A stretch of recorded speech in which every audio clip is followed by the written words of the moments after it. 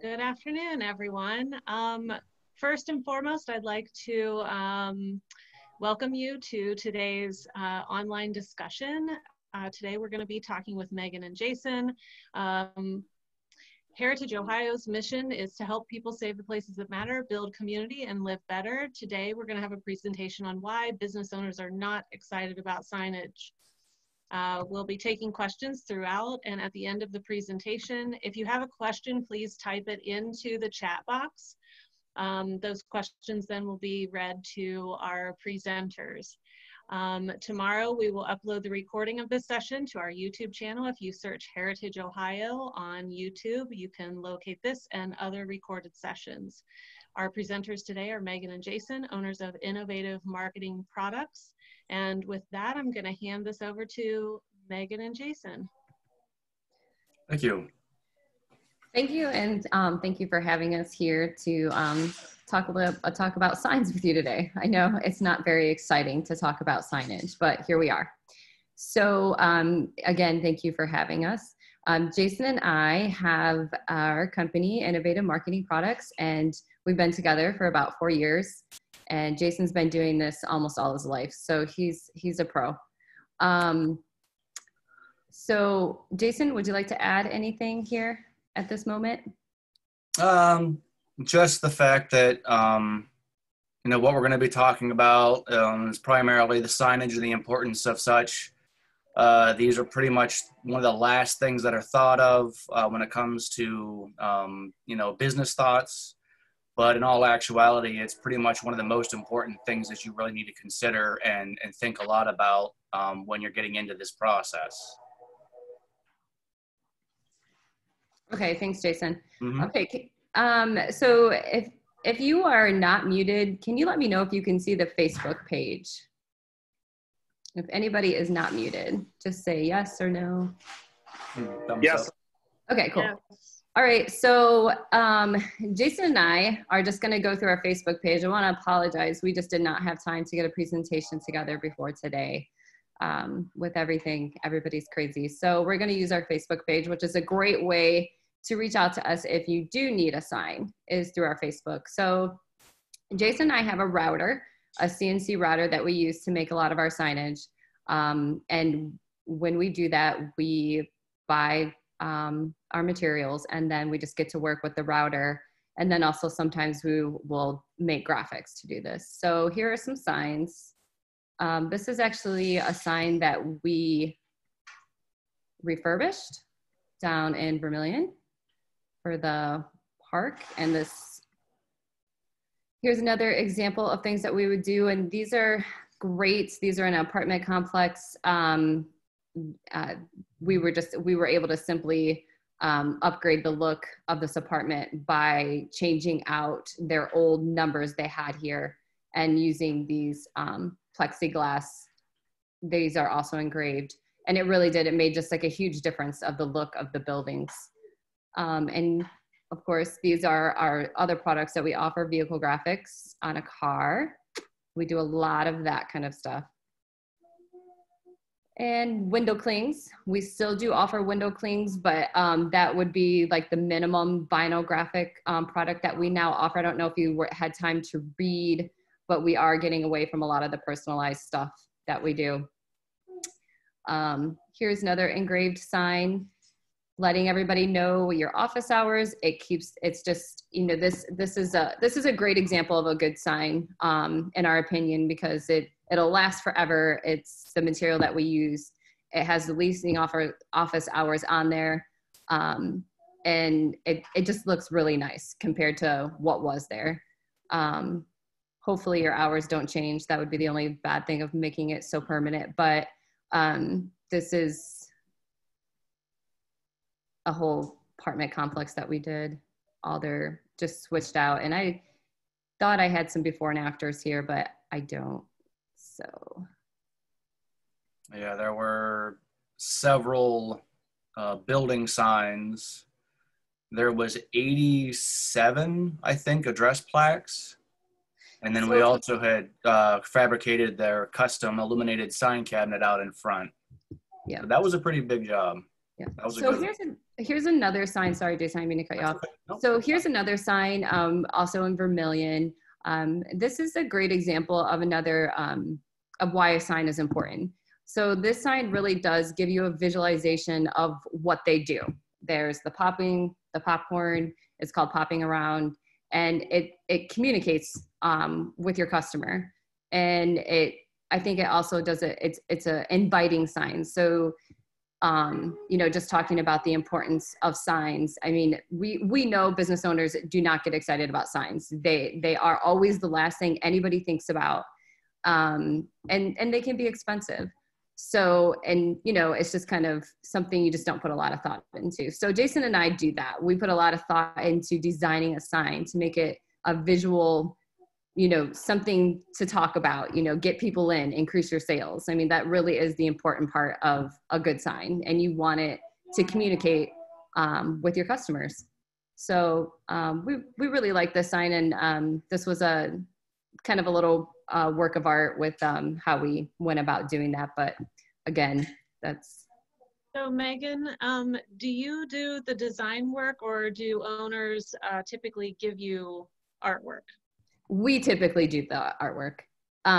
Every now and then we may get a logo or something like that, but for the most part, no, we do it. We do the design. I think, Jason, wouldn't you say we pretty much designed all of our signs except for a couple logos that we've been given?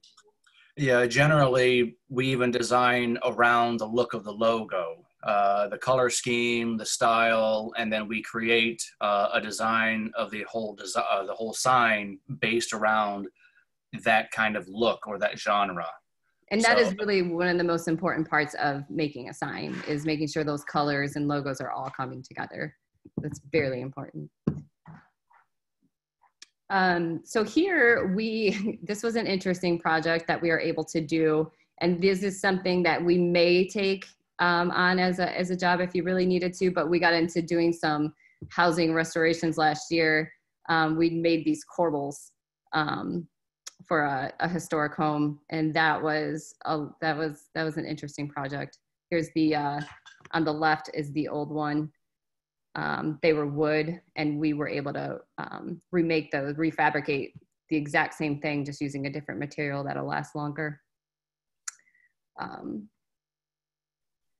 not sure if we have any of the photos of them on the building, on the house. Yeah, I don't think we do.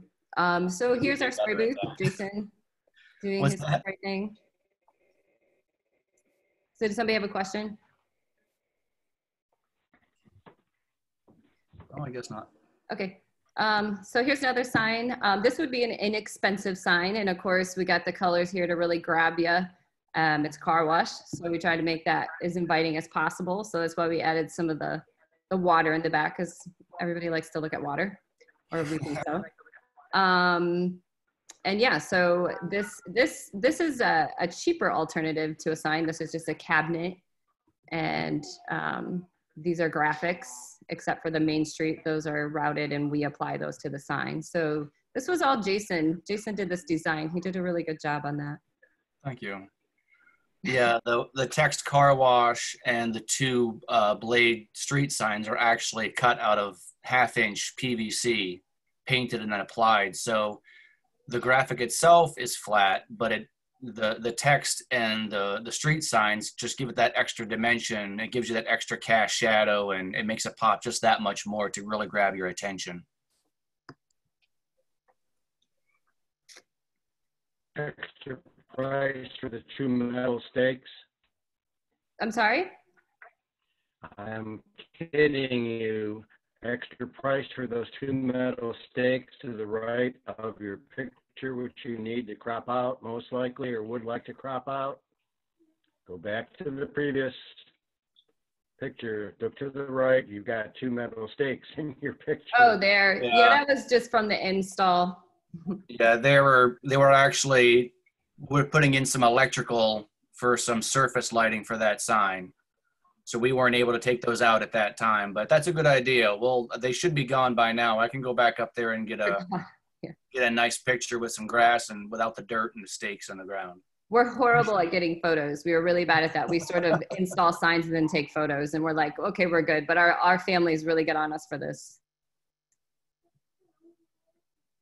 Okay, so here is another sign that we did.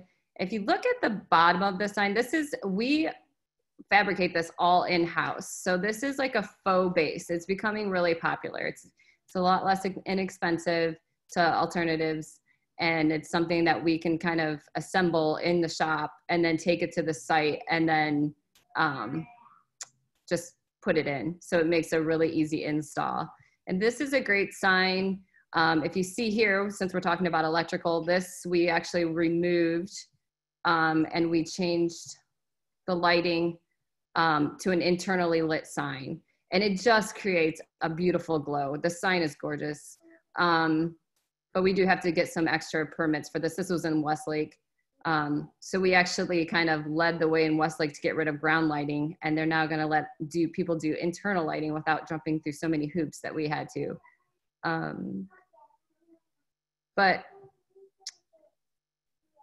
So we have one question, Megan. Any problems with the local officials on zoning or other regulations? Sure, all the time. And we just take care of it. So like for this sign, we had to go around and get signatures from the residents stating they would be fine with an internally lit sign as opposed to a ground sign, even though it's much, psychologically easier on you to have an internally lit halo glow than a ground sign that's just one bright light. But we still had to go around and get those signatures, take them to the business, to the development place, and sit through a hearing to get them approved. But we did. The cities and the townships and the districts, they do have their regulations and their rules. We abide by all of those rules. We're very strict about that. We don't make any shortcuts. And sometimes they do request us to do additional things, and I mean that's just part of the business. So I mean we work with the cities and even some of the review boards just to be sure that what they're approving is what's getting put up, and that everybody is happy, both the customer as well as the city or the review board. Last thing we want to do is upset the people that allow us to put the signs up, because then they start thinking twice about when we want to come back and do another one. It really is just, we follow all the protocols, because if we don't, they could come and tell us after all this work to come take the sign down, and then we have a lot of upset people. So we that's usually just something we handle. It's a lot of extra work, and it just gets handled. We just kind of learn as we go how to go about things more efficiently. So here's another sign. This was another interesting sign. We just didn't have a lot of room. So Jason, that's why he kind of built this off of the other sign, because then that's another thing we have to always work around is square footage, what you're allowed for a sign. So we have to get kind of creative in how we can get a sign in. And this was just a really odd place. This is also in Westlake, down Detroit. It just wasn't a great place to put a sign, but it was the option that would get this pause and effect the best visibility, because nobody can find his location is so far back off the road. So, and then we do banners. These all went to the Lowe's stores when coronavirus hit, and they were in crisis mode, making a bunch of signs to direct traffic. So we delivered those all over the state of Ohio. More vehicle graphics. Vehicle graphics are just if you have a business and you have vehicles that you use for your business, and just to answer any questions about that, if you don't already, yes, it does make a difference with insurance when you do put those on, but this is it's just great to advertise. It does more than pay for itself. You're pretty much just creating a mobile billboard, and you're being seen by thousands and thousands of potential customers every single time you go out. And we just, with those, just get you can do the bare minimum with graphics. You just need your logo and a phone number, not a website, just a phone number. The most minimal, type of information as possible. Does anybody have any questions?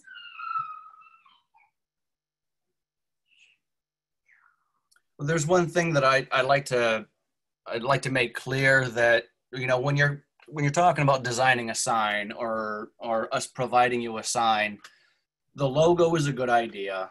But the most important thing is your product or service. That's why the car wash sign, the name of the car wash was smaller, but car wash was just, it was prominent. You really need to let the surrounding people know what it is that you do. That's the most important thing. And then obviously contact information, whether it's a phone number or an email. And as Meggan said, the websites, they're just becoming a little bit more obsolete. I mean, I myself would much rather make a phone call and talk to somebody than try to go through a website and things like that. If they're interested in some of your products or your service, then you can guide them to the website.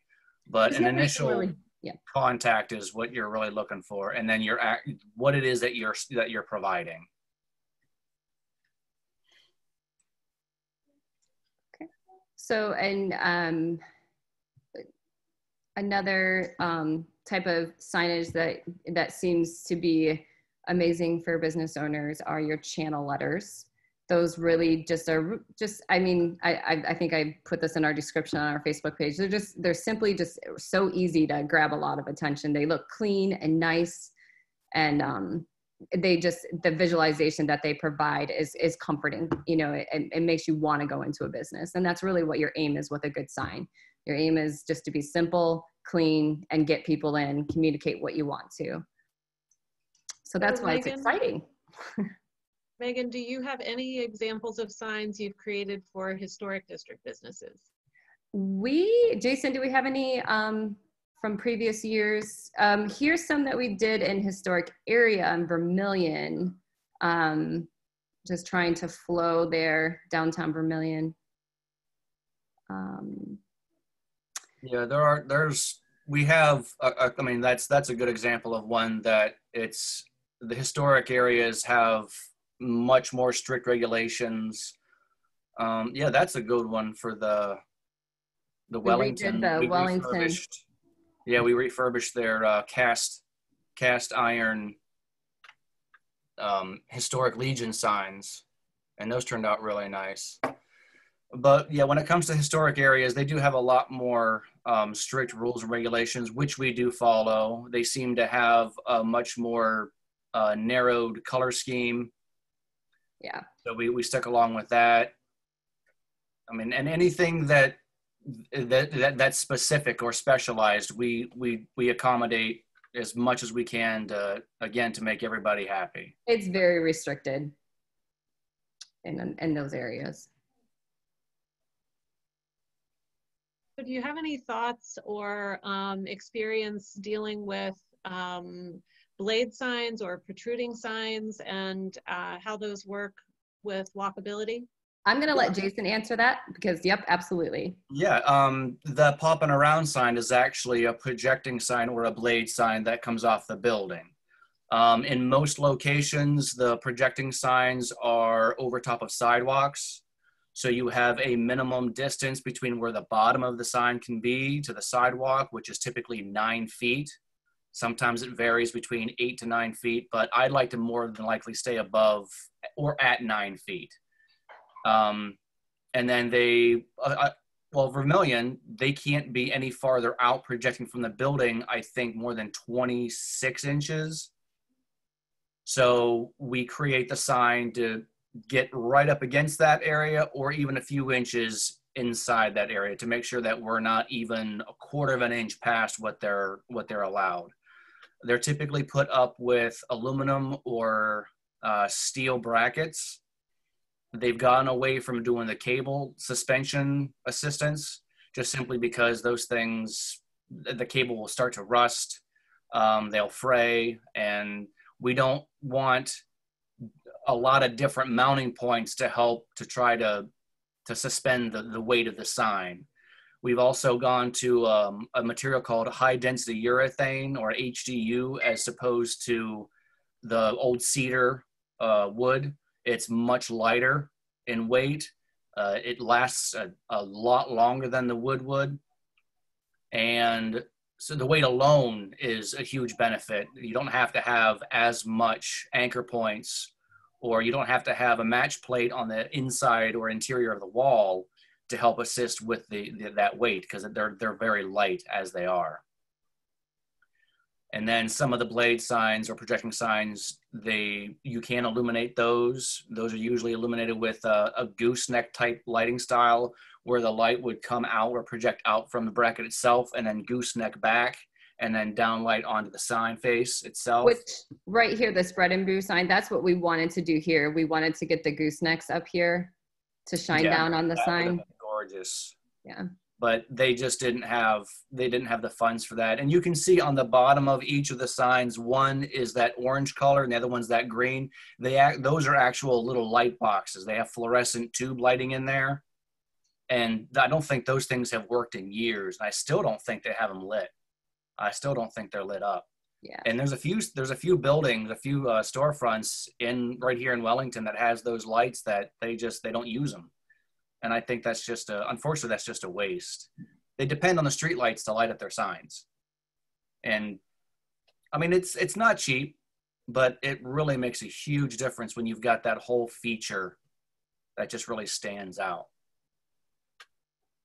So have you had any experience working on theater marquees of historic theaters? No, we have not, but that definitely sounds like something that I would love to do. We do have a picture in here somewhere. I saw it when she was going through briefly. My younger sister is a music teacher up in Buffalo, and she puts on concerts with her students.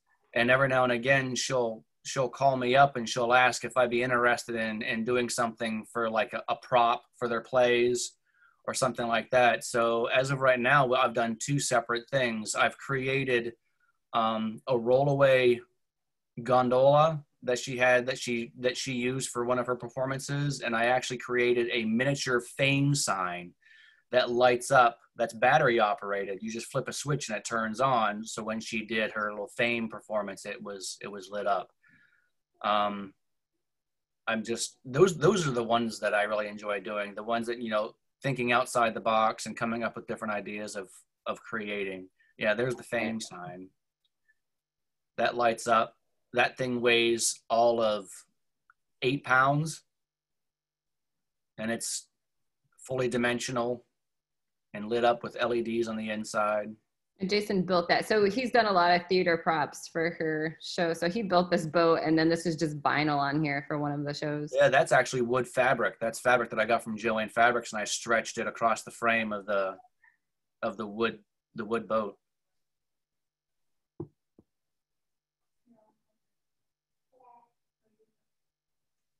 Anybody else? We also did the Wellington, the black and silver signs. We refurbished those. We should put those things on the Facebook page too. I know we have a picture of them somewhere. Which I don't recall.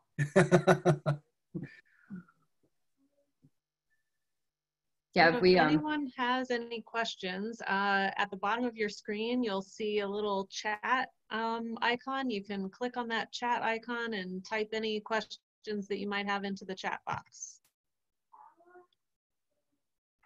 Someone says, do you make and or repair neon signs?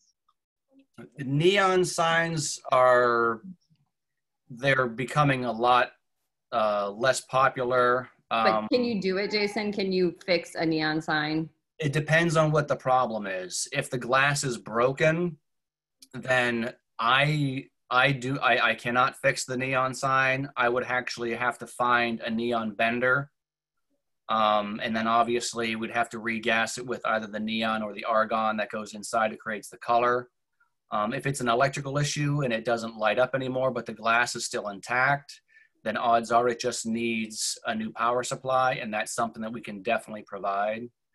If it needs a new backer to it, if the backer's broken or cracked or damaged in any way, we can definitely do that and then retie the neon to the backer. But again, if the glass is broken and the gas is out, then I would actually have to find a neon bender to repair that. So if you do have one that needs repaired, I'll have to take a look at it. And then if it's broken, I should be able to find a neon guy. I know a couple of them that that used to do it.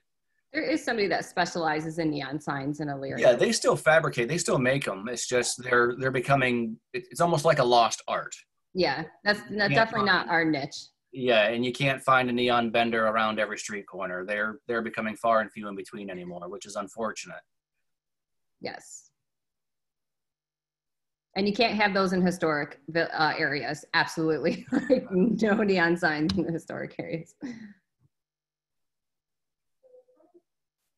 So someone asked if you had any examples of any financial incentive programs to spur businesses to do more creative signs in historic downtowns. Can you say that again? Have you heard of or worked with any communities that Yes. might be offering financial incentives to do signage? Yeah, and Jenny Arts might also be able to help with that. But yes, we do. Actually, right now we're working with a handful of people that got funding through their city to get their businesses signed. So the city wrote wrote for the grants, and they were awarded them, and they got the money to use. So yes, yep, absolutely. We have, I think, 2 or 3 jobs right now that we're using money that they got from grants.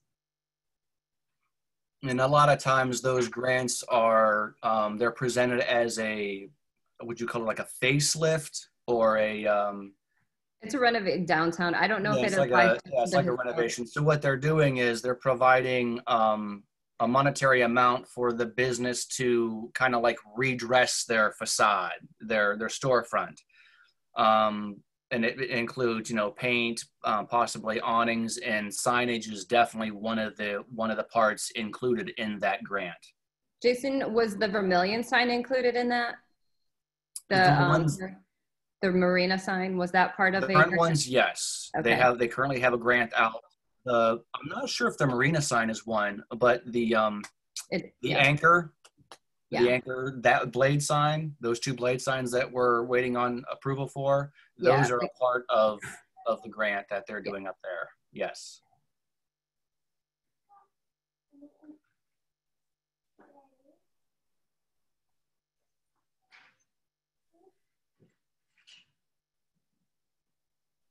Okay. Well, I'm not seeing any additional questions. Okay. Anything else that you all could share with us about maybe the importance of signage, and at what point in opening a new business you would suggest someone put up their exterior signs? It feels like often that's the very last thought.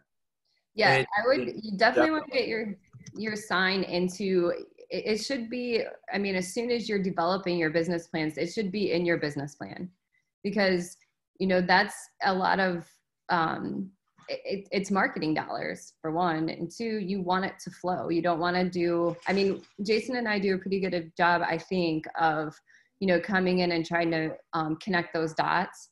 But it's great because there's a lot of different things you can do with signage. And unfortunately, what's really gonna become very popular, which Jason and I are headed in this direction, is, you know, all your digital signs. Those are going to be taking over, and then that's going to be more to compete with when you have a sign. So your neighbor has a beautiful digital sign flashing all sorts of messages. You're going to need an even better sign, because that's all they're going to see, is the one that grabs their attention. So we focus on what's headed, you know, our future. So we read a lot and go to, you know, these meetings and things, and they're saying, you know, especially with, you know, the generations that are coming up, you're only going to have 2 or 3 seconds to get their attention, if that. And, you know, they're not really, you know, they're going to be the ones that want signs to just basically, you know, jump out at them.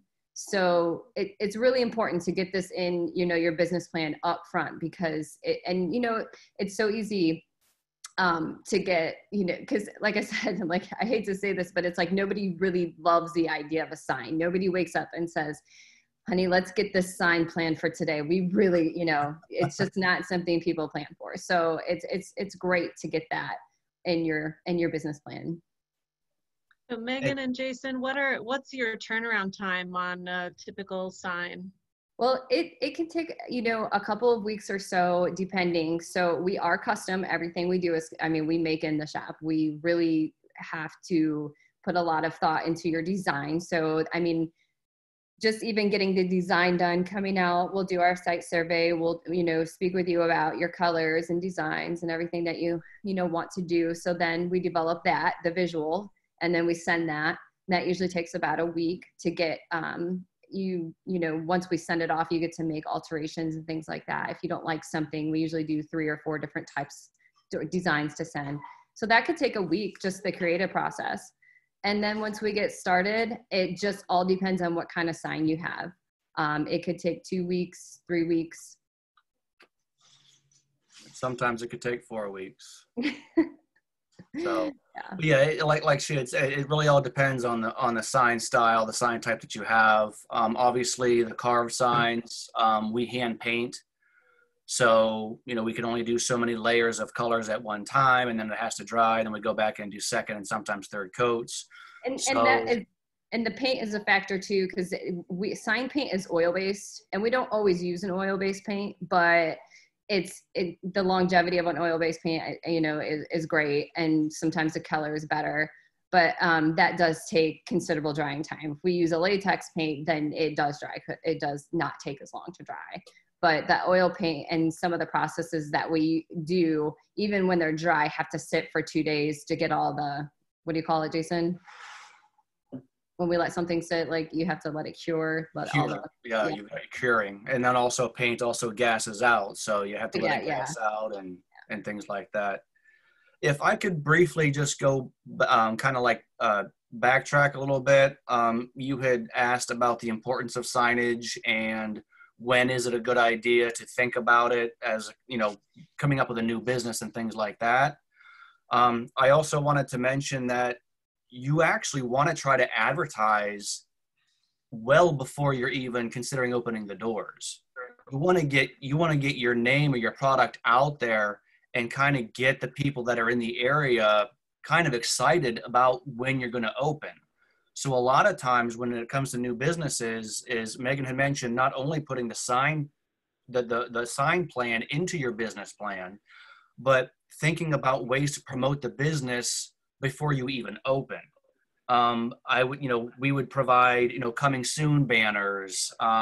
You can do sidewalk signs, or even just getting something out there that helps promote the business before you're even open. During construction, you can put, you know, something up.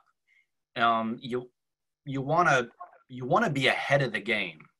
And unfortunately, when it comes to being ahead of the game, the signage is at the very tail end.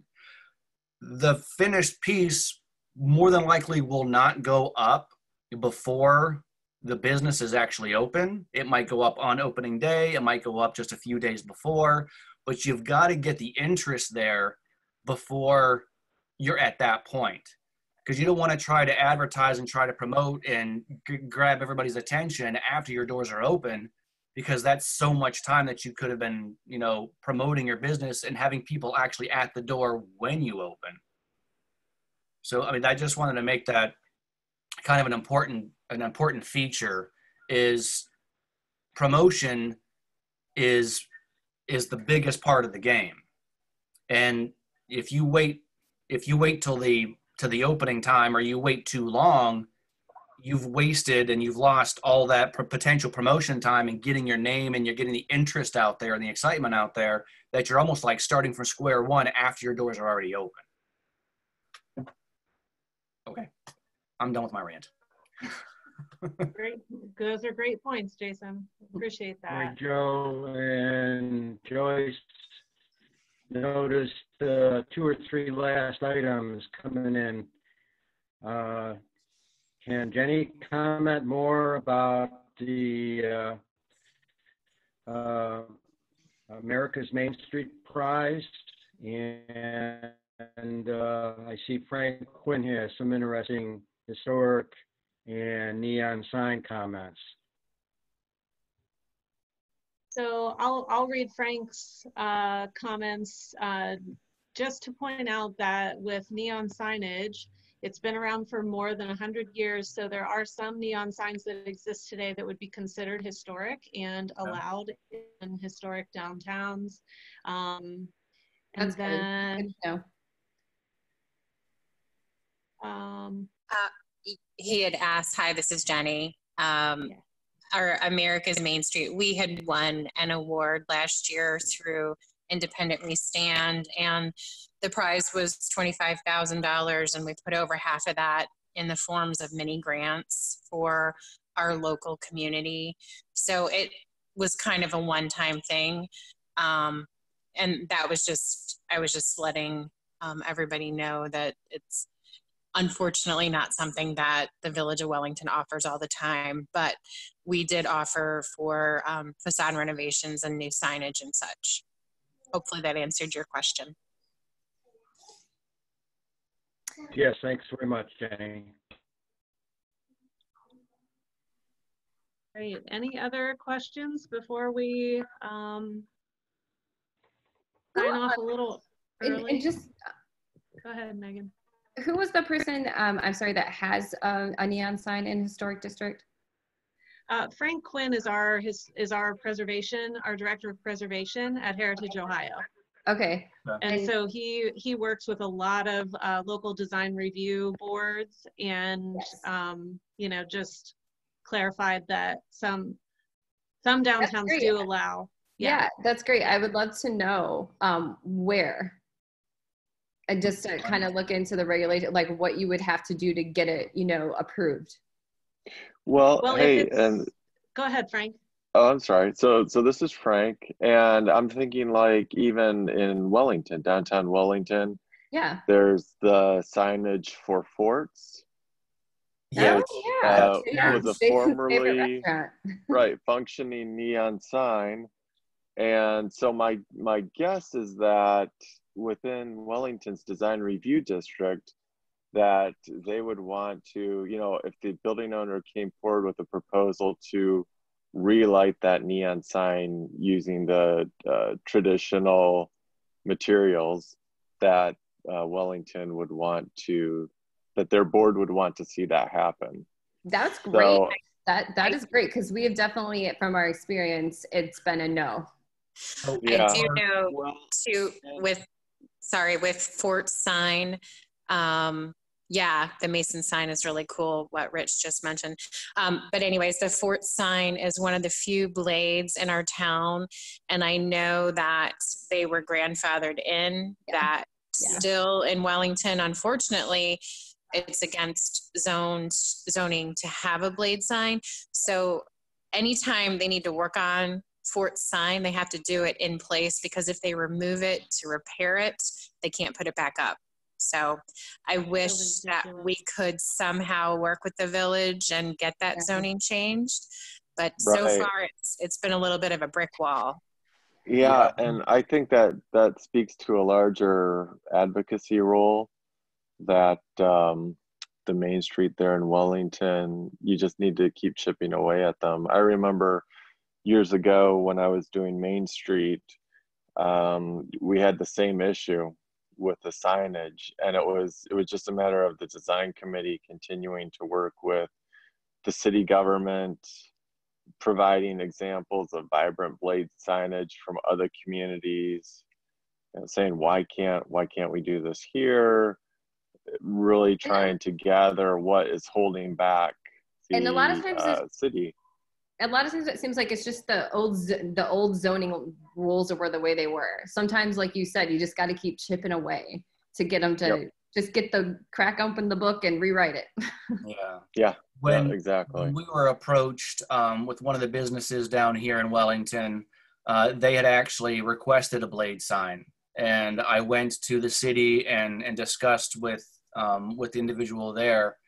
And I had made it a point to, you know, point out both the Fort sign and the Mason signs, both being blade signs. And there used to be, and you can see on a lot of the buildings down here, there used to be a lot more of those blade signs, because you can see the mounting points in the existing structure.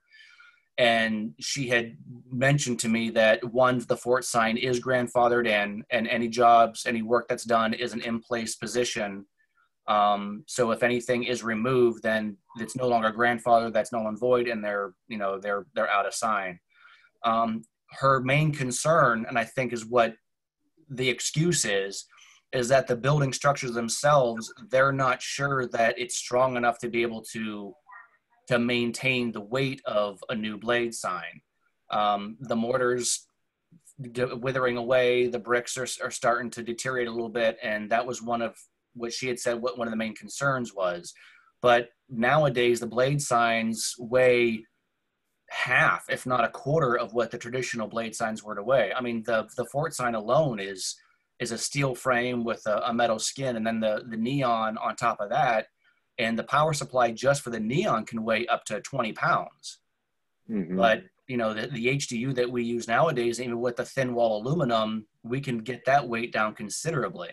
So I think the chipping away is definitely something that I'd be interested in doing, because putting blade signs back down there in Wellington, it's going to bring things back the way, you know, it's the historic look, but with exactly more of a modern style, more updated. And I think that would be fantastic in Wellington. Great conversational pieces to get people downtown for sure. Exactly. Yeah, and just a real quick thing, we had someone from our design review board just resign about 2 days ago. So Jason, you are a resident of Wellington. If you would like to join, let me know. And actually, both of you are welcome to be on the design committee and help us work on this.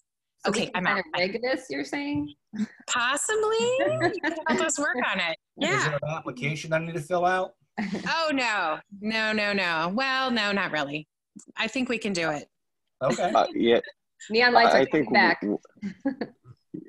I think one other thing that you need to do is to challenge those assumptions. If there is good math behind someone asserting that these building facades can't take the weight of a blade sign, then that's one thing. But my guess is that, you know, someone said that in a meeting because they looked at it once, and there's no physical evidence to back that up. From the issue of building repair and maintenance, that's a different topic that Main Streets again have to use their advocacy platform to continue to fight for. And then lastly, when design review boards are trying to capture an appearance of an era that you know was from the 1950s or before, I don't think there's probably any city that has a 1950s streetscape that didn't show that downtown having projecting signage. Mm-hmm. And that was one of the things that we used, is that, you know, if you want to preserve a historic look and feel, then allow what was allowed back then. Yeah, allow a prominent feature that was very popular back then and bring that back. Really capture that era. Frank, while we do a little quick wrap up, I'm wondering if you're on your computer, if you have a good example of a historic blade sign or a historic downtown, and you could share your screen with us, that would be terrific. I just made you a co-host so you could do that. If you have something handy, that's great. If not, that's okay too. Yeah, unfortunately, I'm on my iPad right now. Oh, okay. Somebody had asked, can you show an example of a blade sign? Really, if you just go to your Google search and search historic downtowns, you will see dozens and dozens of blade signs. A blade sign is a sign that protrudes from the building. It is more pedestrian friendly. They were prolific in our historic downtowns. I'm still totally befuddled by the restrictions on signs in a lot of our historic districts. Signage is something that absolutely does not deteriorate our historic nature in any way. There's no reason to not be creative when it comes to signage. So the limitations on signage is something that's a little frustrating in the realm that we work. I also did hear from Amy from Tiffin, who says that they have some historic neon signs in their downtowns. New ones are not allowed, but they're allowed to refurbish ones that were there and in existence. And then we heard the same thing from Cuyahoga Falls. So if you're looking for a few communities that are Yes. making allowances for these kinds of signs, they're doing out there. the refurbishment, or yeah. yeah. And just and from in a vibrant, go ahead, I'm Frank. sorry, I was just going to say, from a vibrant signage standpoint, Tom in Cleveland has always been willing to share information about the signage that they do. They may have a signage program which provides a bit of funding, their signage ordinance. In all ways, Cleveland is doing it right with the signage in their historic districts. It's good to hear. Absolutely. And Joyce just put into the message board too that we can share some examples of good design standards for historic downtowns. So if you are in a super restrictive historic district that's kind of limiting your creativity, especially when it comes to signage, reach out to us. We can send you, you know, guidelines that are already written that maybe you can rip off and tweak and duplicate for your own community usage. I'm a huge proponent for creative signs. I think it's super important. So you can find our contact information at heritageohio.org. Email addresses there for Frank, for myself, Francis, and for Joyce Barrett as well. So feel free to send a quick email to any of us if you want some examples of less restrictive and more beneficial sign guidelines. And it really is so valuable to have that, because when you have people that can kind of offer you a, you know, kind of, you don't have to take the whole idea, but if there are areas, especially with the neon signage that everybody seems really interested in, if there are places around, I just haven't seen it, that are allowing you that, definitely take the time to check out what everybody's doing, because it will create, I mean, no matter any sign shop you go to, if you go through them with an idea of what you're looking for, like even if it's just a picture, it is going to help you get more of what you want, instead of just kind of having it in your head and describing it. So if you go to Cleveland and you have a photo, you take a photo of something you really like and you go into a sign shop, I mean, it's really going to help you ensure that you get what you want.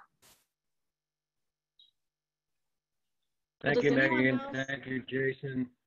Thank you. Does anyone else have any other questions? If so, you can type those quickly into the chat box. And you're looking right now at Meggan and Jason's Facebook page for their business innovative marketing products. This will be a recorded session and we can share that on our YouTube channel. So if you go to YouTube and search Heritage Ohio, you'll see this recording along with others that have been uploaded previously. Feel free to watch those and share those at will. All I have left is Medina wanted to make sure to point out that they do allow small projecting signs, but their maximum is 4 square feet, but in an effort to make things a little more pedestrian friendly. So, well, Megan, Jason, thank you so much for sharing with us today. Appreciate your time. And Jenny, thanks so much for arranging this. Sadly, we will not be able to be in person in Wellington for our design training over the last few days. So I'm super happy that we were able to kind of tap into Wellington a little bit. Thanks so much, and appreciate everyone's time today. Thanks again. Thank you. If anybody has any questions regarding signage, feel free to contact us anytime. I mean, whether you go with us or not, we at least want you to have the information and whatever details that you might need to move forward. And we're always learning, so please contact us with anything, because if we don't have the answer, we will find it out. And if you're interested in more information from Heritage Ohio, again, go to heritageohio.org. We also have individual and business memberships through Heritage Ohio. It is through those memberships that all of these programs are made possible across the state. So please go to Heritage Ohio's website and take a look at the other cool things that we do. Thanks so much, everybody. Appreciate your time. Have a great day. Bye. You too. Bye. Bye-bye.